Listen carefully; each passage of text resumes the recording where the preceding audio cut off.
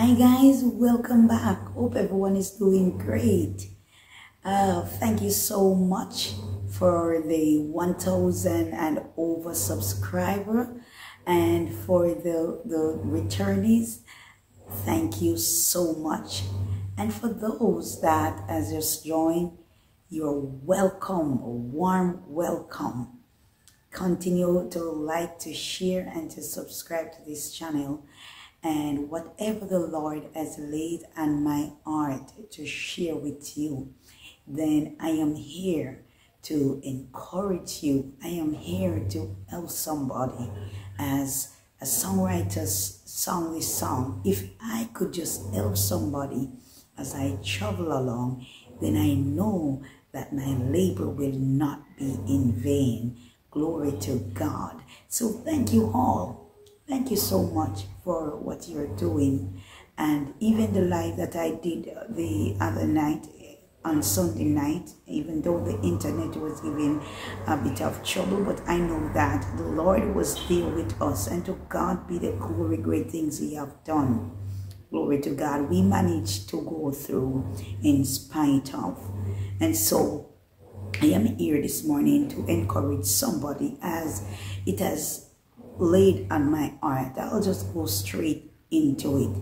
And before I get into it, I must say, you know, I haven't posted a lot of stuff because of my work, because of my job. I don't post a lot, so I have to kind of navigate that with my twins, because the twins are now 10 months. So I have to navigate, I have to multitask with my job and the twins and stuff like that. So, you know, I have other stuff doing, so, you know, I have to multitask and kind of, you know, get everything to put in place. But I am here. As long as the Lord has placed something on my heart for you, then I'm gonna come, I'm gonna get right into it. I just have a few minutes with you, but I'm going to share what the Lord has laid on my heart. So what I want to encourage you about this morning is that God is fighting for you. God is fighting for you. Don't think that you're fighting this battle on your own. God is fighting for you. And that is the reason why you're still here, because God is fighting for you. Yes, God is fighting for you. You may feel as if that, you know, sometimes God is not there and you are all left alone and you feel like you're forsaken and you're forgotten. But God is fighting for you. You see, one thing I know is that God is not a partial God. In His word, He said that He will fall the rain upon the just and the unjust. God don't have any favorite. Everybody, God love everybody. God just don't like sin, but He love everybody. He love the sinners and He love the Christian. God is not a partial. God is not like man. Mankind have favorite, and mankind partial, but God is not a partial God. God is a loving God. And sometimes we say, oh, we love God. We love God, but guess what? We don't love our brothers and our sister. We don't love our brothers and our sister. And if we don't love our brothers and sister, then we're not making any sense, because we can't love God, because we don't see God. Where is God? Where is God? God is inside of us. We are God's hands and feet. We are His mouthpiece. And He said our body is His temple, and that's where He dwells. So if we can't love our one another, then we don't love God. And that's why, you know, when it came to me this morning that God is fighting for us. God is fighting for you. You may not, the situation that you're going through may seem detrimental, and it may look like there is no way out.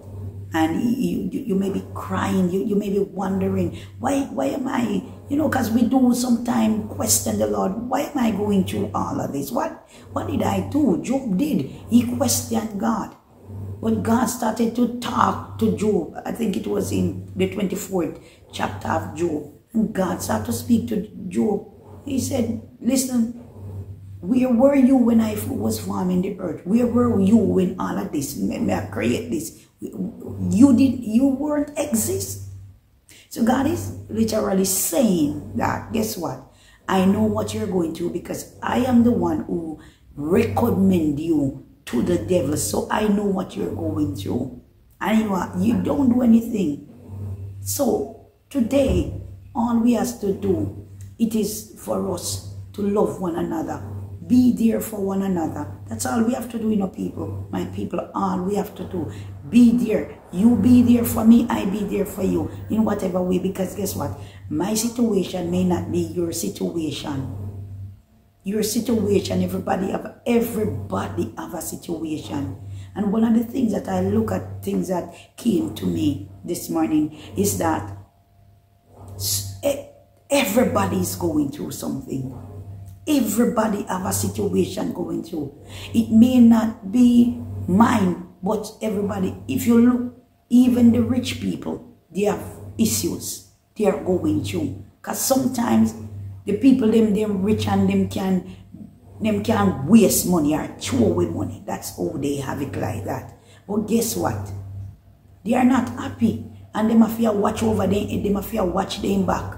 They're not happy. Sometimes the wife not happy because guess what? Because the man have it more. The man treat the woman as in a particular way, make the woman feel less than herself. And because probably the woman, because it's sometimes it's a year, sometimes a years they have lived together and they do not really have anything outside of that relationship to go to. They hold on, it's like they stuck to it. And they stoop to everything. So the woman not happy. Sometimes the man, if vice versa, the husband not happy either. Because sometimes the wife have it more. You know what I mean? But at the end of the day, somebody not happy. Sometimes a boyfriend and girlfriend and a peer problem in this world. This is a problem where I was at work yesterday and I was talking to one of my co-workers and I was saying, this world is so full of evil and darkness. And it's not the earth itself, it is mankind. Because what? We don't have any love for each other anymore. But no matter what you're going through, no matter what it look like, God is fighting for you. God is fighting for you. And He's not partial. He's not fight for Christian. And He's not fight for some people because some people say, oh, me go to church every Sunday, me go to church every Saturday. Me pay me tithes and me offering and me give to the poor and me feed this and me feed that and me do this and me... No. God, those things don't impress God. You know what impress God? Is the life of living. It is the heart. That is what impress God. When you live a clean heart. Because sometimes it is so sad to say, but those that are out in the world, and I know that I am on the media, but it's sad to say sometimes those that in the world that when I go to church, them have a better heart than some people who are going in a church. Them have a better heart, a better mindset. And I don't lie me, I tell it sound bad, but I truth. And for those people, no bother write them off and things to say, oh, because them not go to church.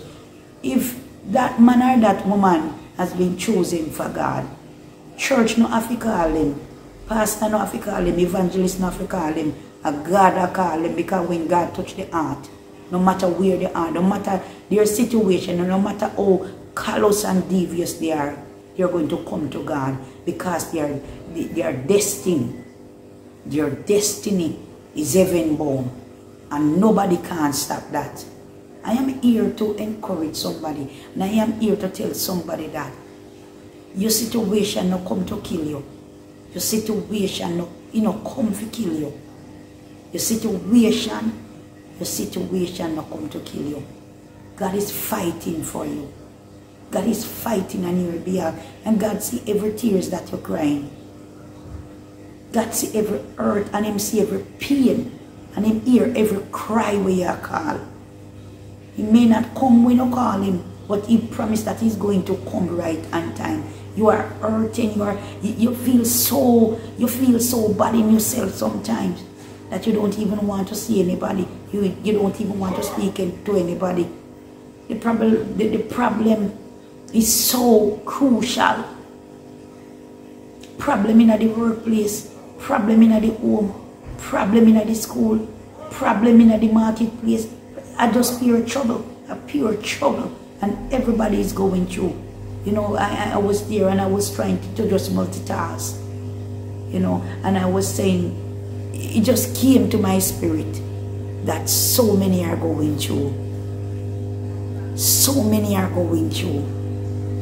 It is so, and if some people should have talked some things that they are going through, you would never know. Sometimes you look at your situation and you think that you're going through something. But if you should check some people where they might go through, you would never, you would say to yourself that, I'm not really go through nothing. Because if the sister there, or the brother there, or the man or the woman there go through something, then I'm not go through nothing. Have you ever listened to some people's story and hear what they might go through? And when you look at your story, as you have to look back in yourself and say, why?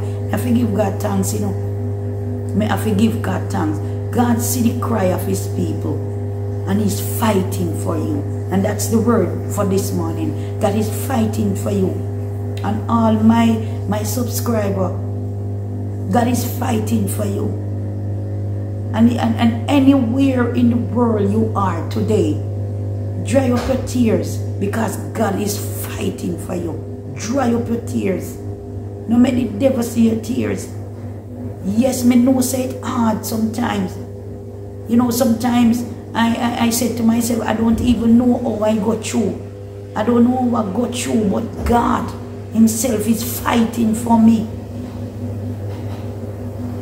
And I can't complain. And no matter how the situation is, no matter how detrimental is, me have to give God thanks. Because when I think of the goodness of Jesus and all that he has done for me, my soul cry out, hallelujah, thank God for saving me. I am not going to give up on God because of what I am going through. And I am encouraging somebody not to give up. No matter in your life, no matter look to the left or look to the right and start to do some things because you say God now show up a long time. Somebody tell me one time that him call God and he not get no answer. So him go back out in the world. The devil not have nothing to offer. God is fighting for you. So any situation where you're in, right now when I look at the marriages now, God ordained marriage. But when you look at the marriage now, you have to wonder, see what really happened. Because the devil let loose. When you look, so many things are happening. The children, them are at one different sort of way. And you have to wonder, say, what is happening? But all we have to do is to pray. Because people are going through. God is fighting for you. And if God never did a fight for some of it, I don't know what would have become of us.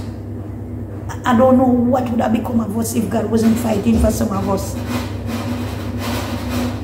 Can't sleep. Some people can't sleep. Some people can't even sleep. Some people can't even sleep because of what they are going through. Bills pile up on bills. And you don't know where the first one is coming from.